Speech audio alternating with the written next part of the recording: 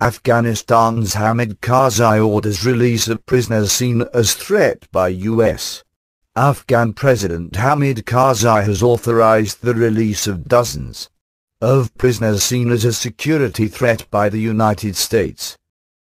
A judiciary meeting chaired by Karzai decided Thursday to free 72 prisoners from Bagram prison, after the presentation of a report from the Afghan spy agency saying there was no evidence against them, Karzai's office said in a statement.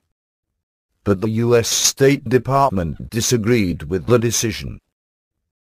These 72 detainees are dangerous criminals against whom there is strong evidence linking them to terror-related crimes, including the use of improvised explosive devices.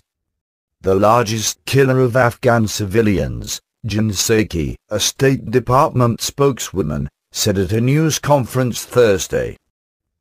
These insurgents, who pose threats to the safety and security of the Afghan people and the state, are being released without an investigation and without the use of criminal justice system, in accordance with Afghan law, Psaki said.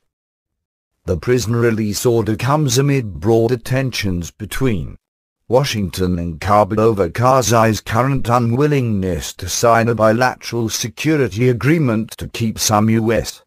and other coalition troops in Afghanistan after this year.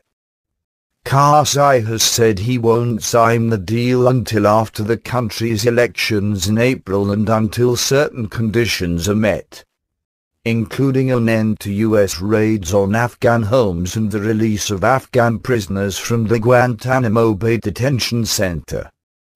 The judiciary meeting chaired Thursday by Karzai tasked the Afghanistan Criminal Cases Review Commission with releasing the 72 prisoners.